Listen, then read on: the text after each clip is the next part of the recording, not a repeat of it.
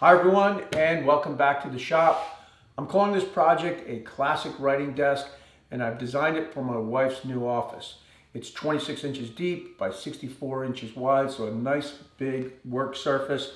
And I've designed this video to really help guide you through the project, and you can find a link to the plans for this project down in the description below. The legs for this project come from Van Dyke's Restorers, and they are the sponsor of this video, and I'll have a link to the legs as well. Let's go ahead and get started.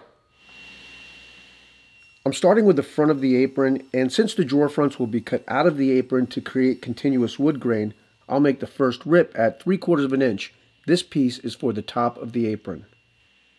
The second rip is for the drawer fronts, and I'll make that rip at 3 1/4. The last rip is for the bottom of the apron. I'll make this cut at 1 inch, and that'll give me a little room for the bead molding profile that I'll add later.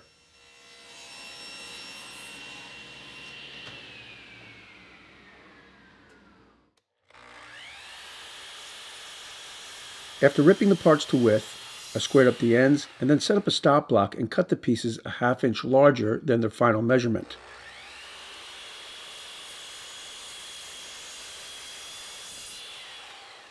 I ripped the front apron into 3 pieces: the top, the center, that's where the drawer fronts will come from, and the bottom. I'll cross cut the drawer fronts out and label them, and then join the pieces back together, and that will create the drawer openings. Continuous wood grain drawer fronts is a little extra work, but I think it's worth it. My original plan for the desk was to give it a burnt wood finish, but my wife decided that she'd rather have it painted white. If you're planning to paint your desk as well, you can forgo these steps and just go off the measurements that are in the plans.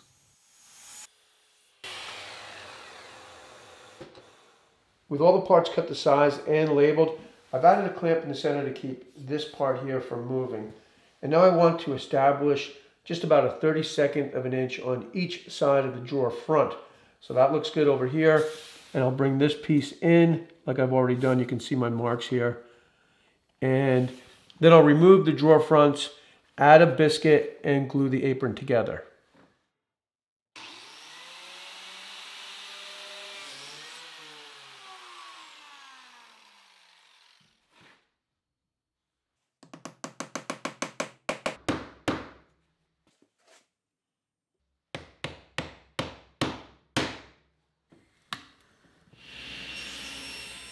While the glue's drying on the front apron, I'll rip the sides and back apron to width at 5 inches. It's been a little more than an hour, and now I can take the apron out of the clamps and cut it to length. With the face frame or apron glued up, the next step is to measure over from the drawer opening and make a mark at 3 inches. You can use a square to square across just to make the line a bit easier to see. You're going to do this on both sides. Cut on this side of the line, and that will cut the apron to length.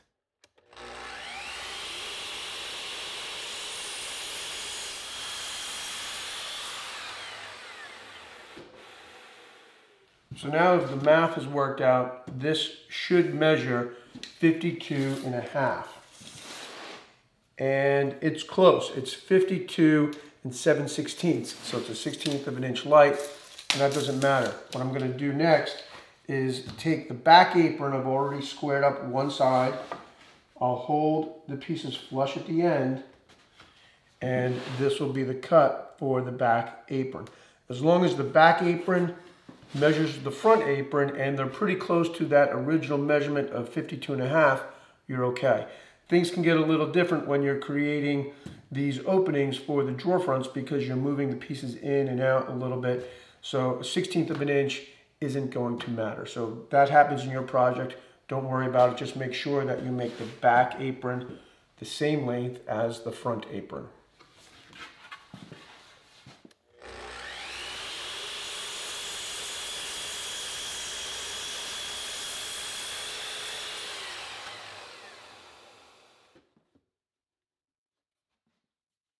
After cutting the back apron to length, I set up a stop block and cut both sides to 17 1/2. The next step is to use the router to cut a bead molding profile at the bottom of the apron. I've clamped the front and back of the apron together, and I'll do the same thing with the sides. That creates a wider platform and will prevent the router from tipping while I'm cutting the profile.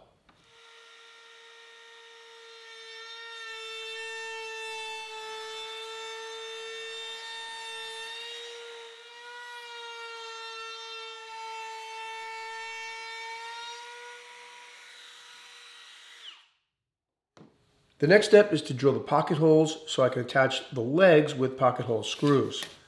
I'll measure in 1.25 inches on both sides, and I'll use that same measurement on both the sides, front and back.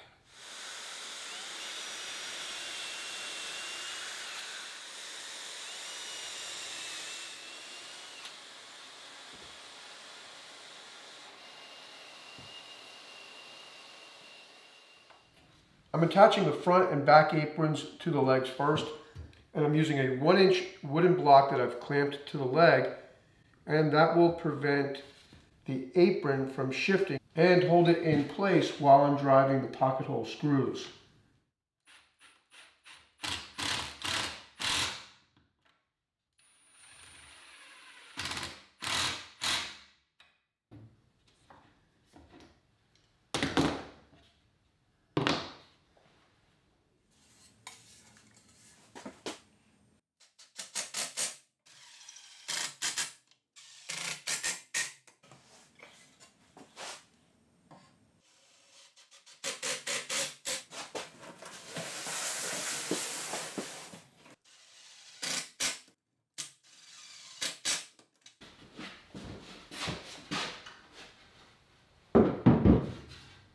Now I'm ready to add the drawer runners, and as you can see, I've already added one.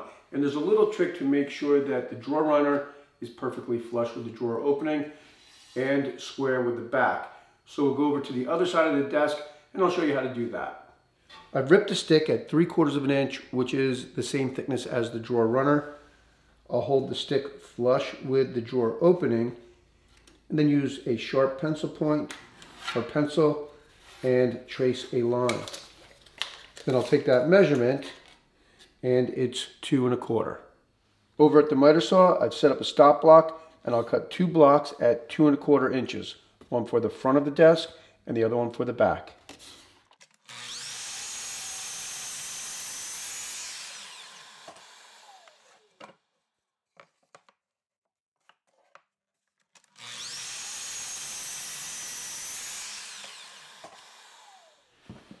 Now I'll test the fit, and as long as this stick is flush with the opening, that's good. So I'm going to attach this block with a little wood glue and some nails.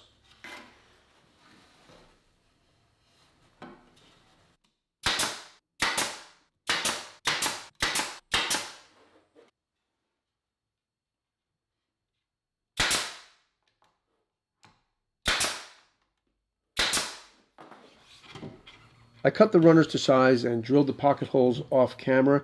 Next I'll attach them with a little wood glue and 2 screws in the front and the back.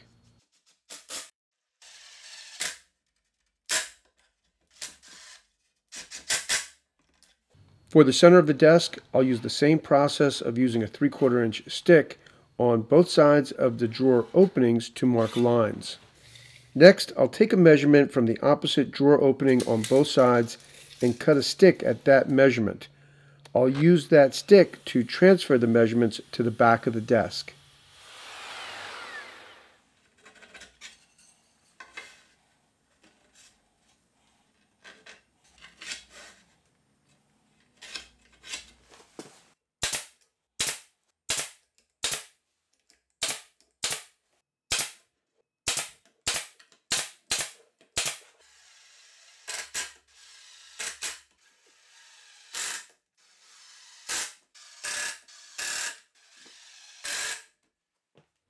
With the drawer runners installed, the next step is what I'm referring to as the drawer slides.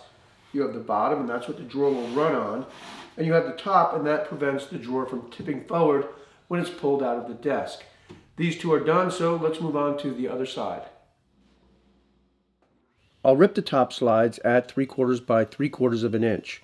The bottom slides will be ripped at 3/4 by 1 1/32 inches. When these pieces are attached, they will sit just a little proud of the drawer opening to create an even reveal at the drawer bottom. Over at the miter saw, I'll square up one side of each piece. I've squared up this side of the bottom drawer slide. I'll hold it tight against the back of the desk and make a mark to cut it to length.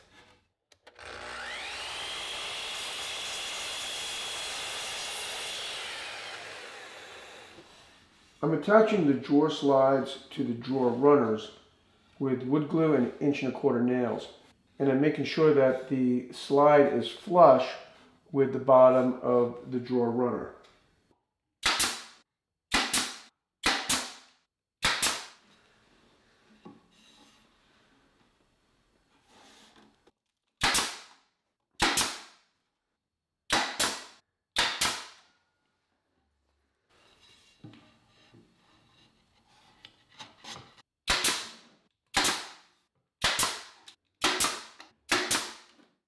Here's a close look at how the bottom drawer slide is just a little proud of the drawer opening.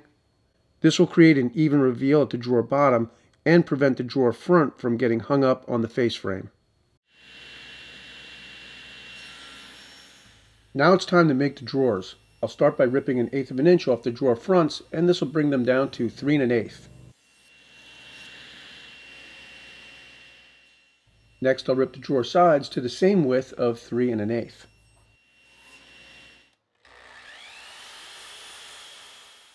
After squaring up the ends, I'll set up a stop block and cut the sides of the drawers to length.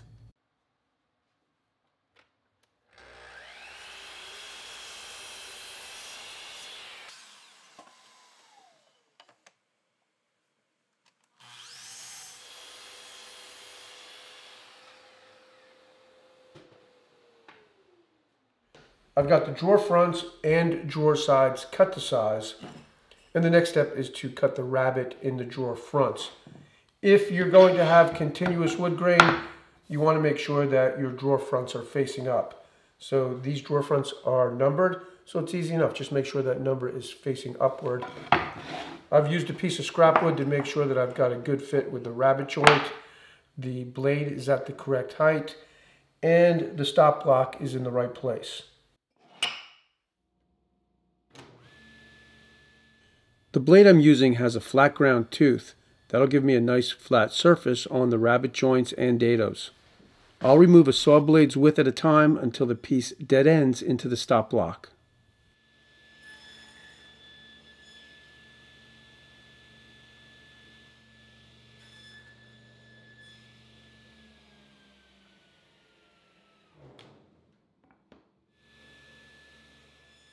Now I'm going to cut the dado into the drawer sides to accept the drawer backs. I'll set up a stop block and make the first cut into a piece of scrap wood and the same cut into all 4 drawer sides.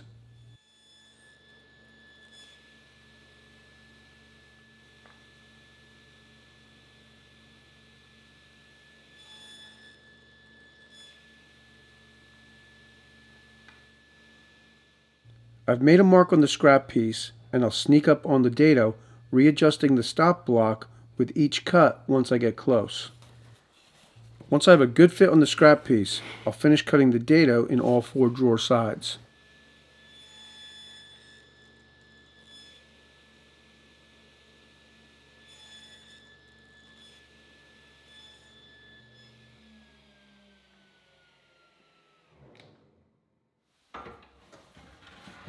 Now it's time to cut the groove to accept the drawer bottoms. Again, I'll start with a scrap piece, and with the height of the blade set at 1/4 inch and the fence set at 5/16, I'll make one pass on the scrap piece, the drawer sides, and the drawer fronts.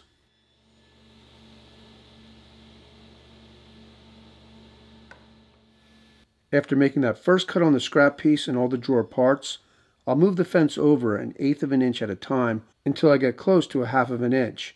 That's the thickness that I'm using for the drawer bottoms. Once I've got a good fit, I'll make that same final pass on all the drawer parts.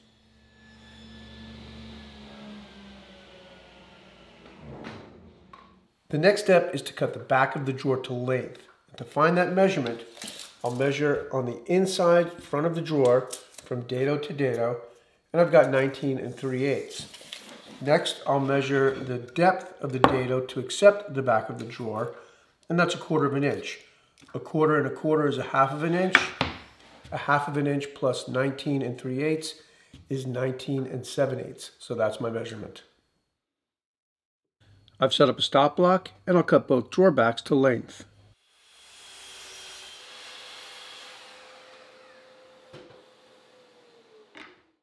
Next, I'll rip the back of the drawer to width, and to find that measurement, I'll measure from the top of the drawer to where the groove starts, and that measurement is 2 5/16.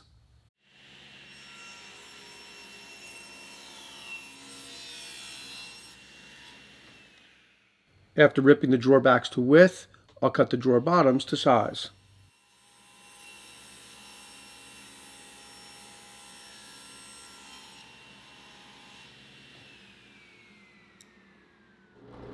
Before I can assemble the drawers, I'll use the drill press to countersink 1/4 inch holes for each screw. With all the parts cut, milled, and prepped, I can finally build the drawers. I'll use a little wood glue and I'll tack the parts in place with the pin nailer. The pin nails will keep the parts from shifting around while I'm driving the screws. Before driving each screw, I'll drill a 1/16 of an inch pilot hole to direct the screw and prevent the wood from splitting.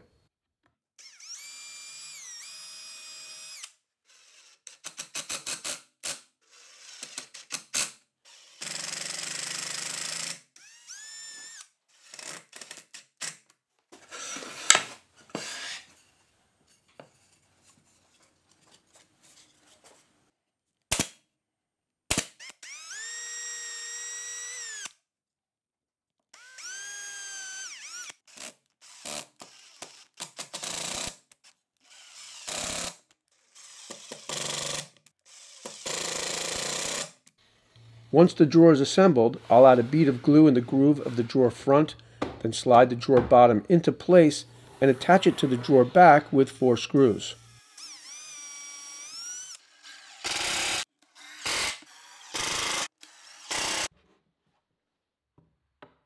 The countersunk holes at the front and back of the drawer sides get filled with walnut plugs.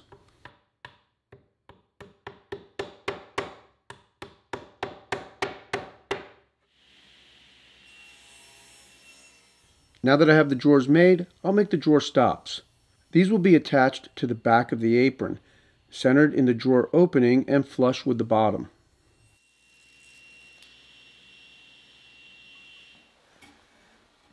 I'll attach the stops with a little wood glue and 1-inch nails.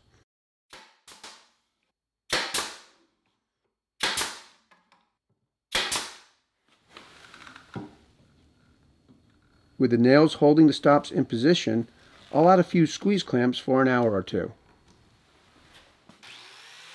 I'll be attaching the top of the desk with wooden buttons that will fit into slots made with the biscuit joiner at the front and back. The slots will allow for expansion and contraction. At the center, I'll use pocket hole screws. Note to self, it would have been much easier drilling the pocket holes before the desk was assembled. To finish the project, I clear coated the inside of the drawers and then sprayed the desk and the drawer fronts with Benjamin Moore's Command, applying 4 coats and sanding in between coats with 320 sandpaper. I've allowed the paint to dry, and now I can attach the base of the desk to the bottom of the desk top. The top of this desk is made of reclaimed white oak, and I posted a separate video on how to make it last week. I'll have a link to that video in the description below.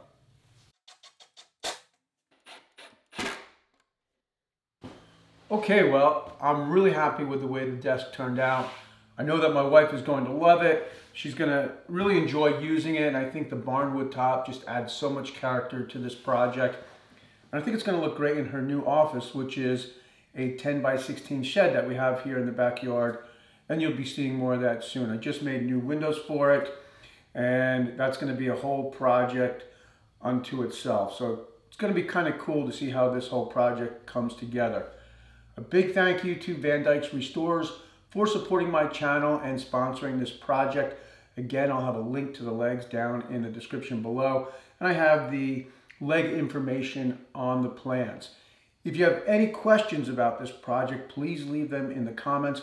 I do plan on posting a follow-up video trying to answer some of those questions to help you along with the build. I am planning to post a separate video on turning the drawer pulls for the desk.